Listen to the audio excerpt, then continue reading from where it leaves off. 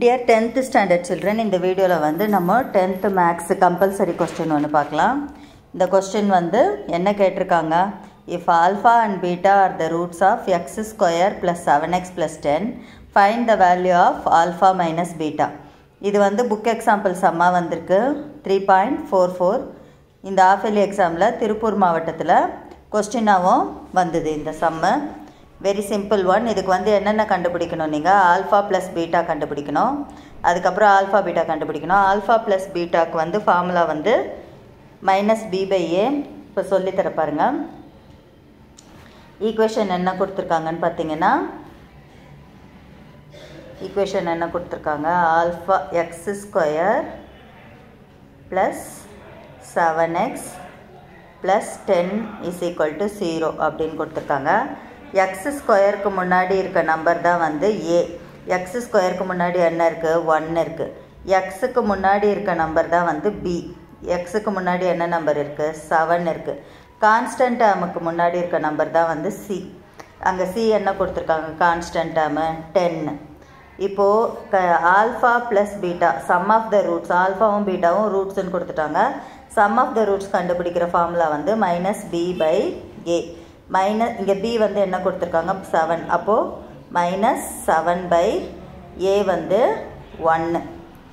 அது போட்டா 1 தான் போடலனா 1 தான். So alpha + beta is -7. அடுத்து ஆல்ஃபா பீட்டா கண்டுபிடிக்கிற ஃபார்முலா வந்து c/a. இங்க c வந்து என்ன கொடுத்திருக்காங்க 10. அப்போ a வந்து என்ன கொடுத்திருக்காங்க 1.